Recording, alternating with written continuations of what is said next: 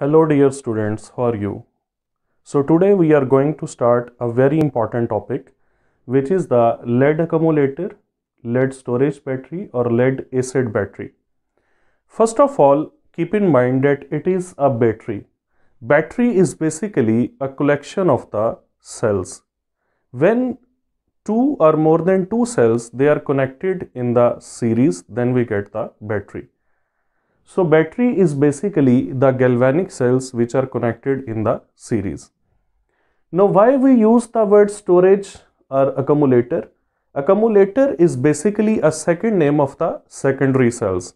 So word accumulator shows the nature of this battery or the nature of the cells which constitute this battery, that they are the secondary or rechargeable cells. So secondary or rechargeable cells are called as the accumulator. Storage, because it can store the electric energy.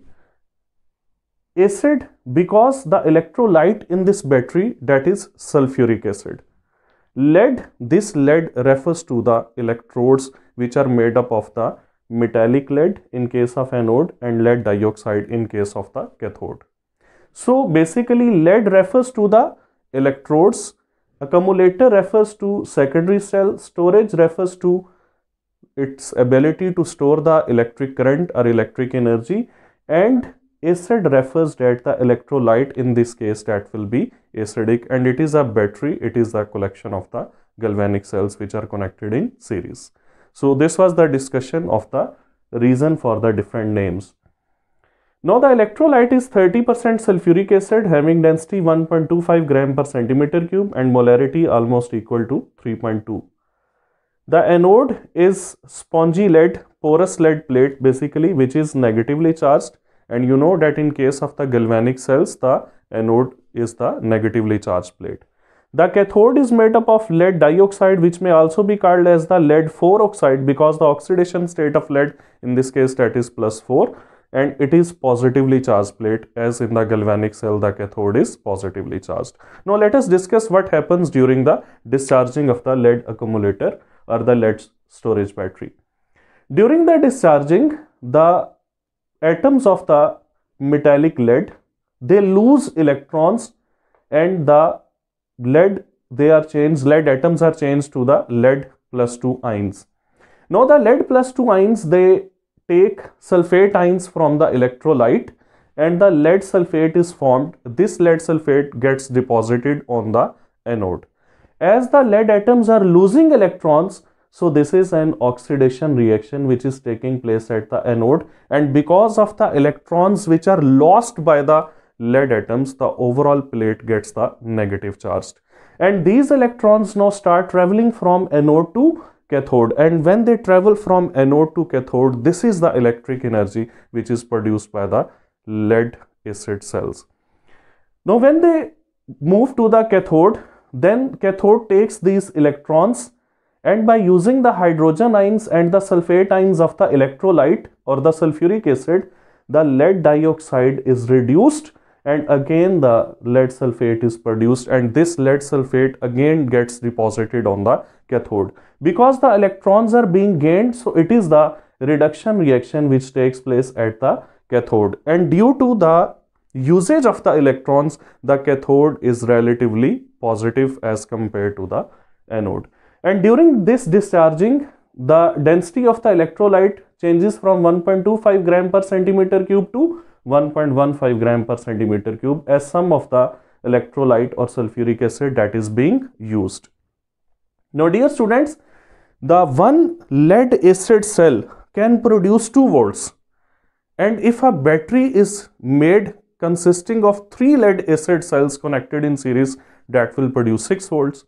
And if a battery is constructed consisting of the 6 lead acid cells connected in series, then that will produce the 12 volts. So in the cars, either a lead storage battery consisting of 3 lead acid cells is used, or the lead storage battery consisting of 6 lead acid cells is used. It depends whether the 6 volt is required or the 12 volts are required. Now it is a secondary cell. I have already mentioned that in the name that accumulator is the second name of the secondary cells, or the secondary cells are called as the accumulators. So it is rechargeable. And during recharging, the direct current source is used, DC source is used, and when the DC source is used, nothing happens but all the reactions are reversed. So all these reactions, the anodic reaction, cathodic reaction, and the overall redox reaction, all these reactions are reversed. And my dear student, during the discharging, the lead sulfate gets deposited both on anode and cathode, and during recharging, when all the reactions, all these reactions, they are reversed, then the lead sulfate which was deposited on the anode and cathode, it gets removed from both anode and cathode, and again the anode becomes of the spongy lead and cathode is of the lead 4 oxide.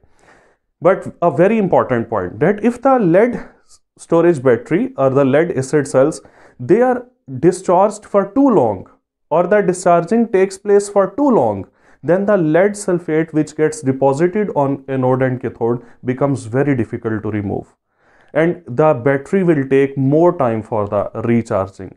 That's why it is highly recommended that the lead acid battery should not be discharged for too long, otherwise the recharging will require more time, and the battery or the cell, they will not be completely recharged, as the lead sulfate will not be completely removed from the electrodes.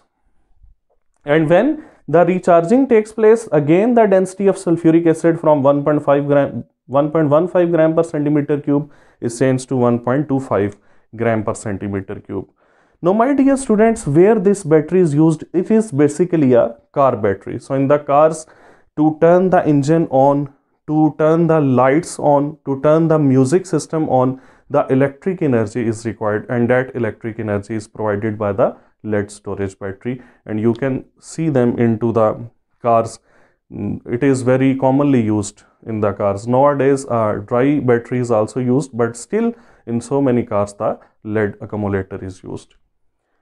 Very important point, that no salt bridge is required in the lead accumulator or the lead storage battery. Why? Because in the case of the lead acid cells, there is a single electrolyte, that is the sulfuric acid, and salt bridge, my dear students, is used in that case where the cell consists of two electrolytes, just in the case of the Daniel cell, which consists of zinc sulfate as well as the copper sulfate. So in order to connect the two electrolytes, we use the salt bridge. But in case of the lead acid cell, there is a single electrolyte, so there is no need of the salt bridge at all. It was all about the lead accumulator. Take care.